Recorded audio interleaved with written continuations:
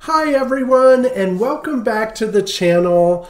If you're new to the channel, my name is James and you're watching Wonderful World.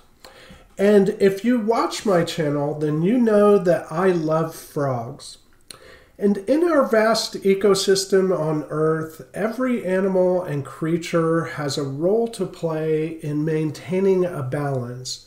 And while frogs may seem like a small part of that, their importance is much greater than you might think. Frogs lower our rate of disease by eating mosquitoes. They serve as food for birds and fish, and their tadpoles filter out our waterways by eating algae. And frogs and toads, just like so many other animal species, are suffering from a decline in numbers. And this is due to environmental problems, climate change, and human factors, and shows that changes we are seeing in the environment are signs that something is wrong.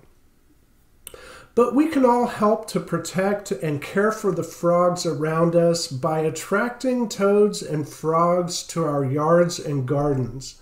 So in today's video, I'm going to show you a simple and inexpensive way to create your own frog conservation area in your yard or garden. You don't have to have an elaborate garden, and you don't have to make a huge pond in order to attract toads and frogs and give them a sanctuary where they can safely live. You can do this in any secluded spot in your yard or garden as long as you provide the right conditions.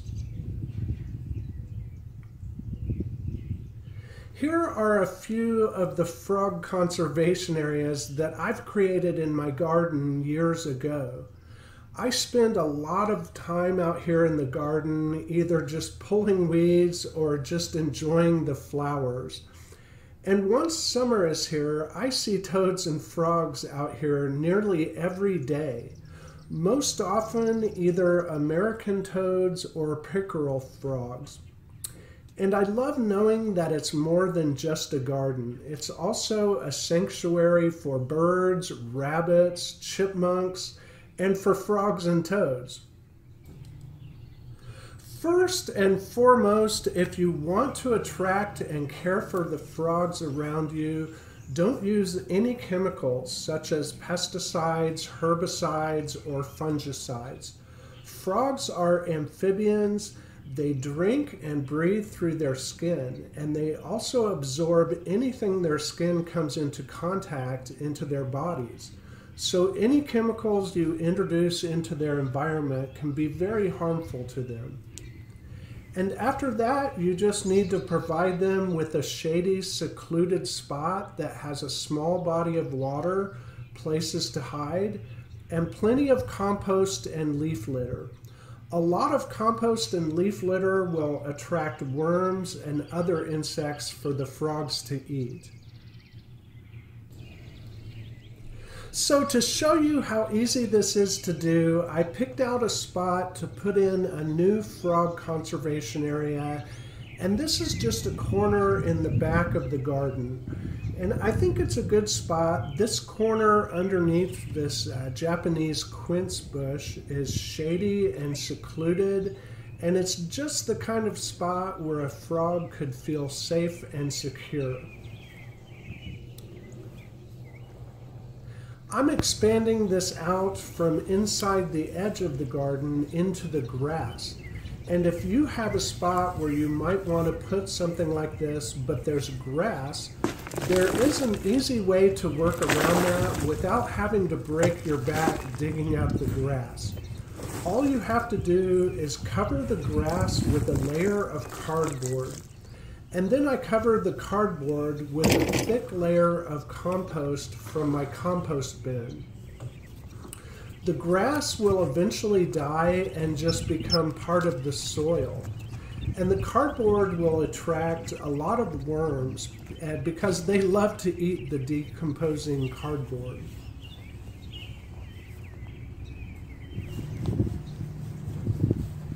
So now that I have the spot all prepared, I have a large plastic saucer that was originally meant to sit underneath a large houseplant pot. Once I decided where I wanted my body of water to be, I just dig out a section of the soil just deep enough for the top of this saucer to be level and even with the ground.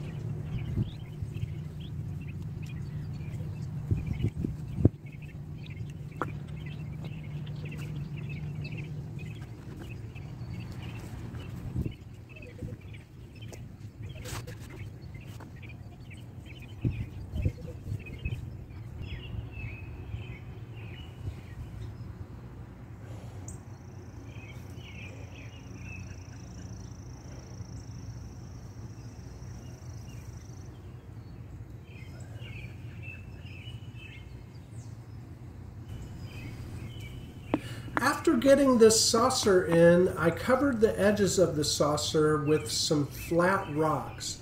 And I put a few rocks inside the saucer to help the frogs climb in and out of it.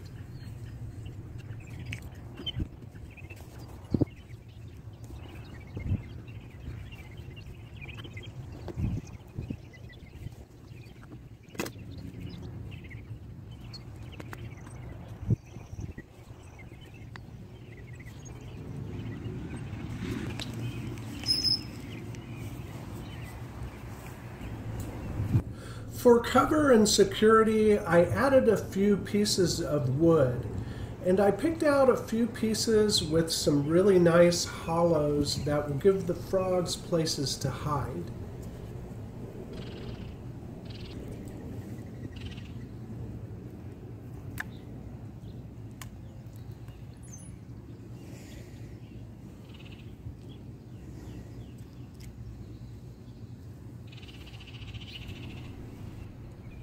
And to add some extra plant cover, I planted some coral bells and some hostas that I just transplanted from other places in the garden.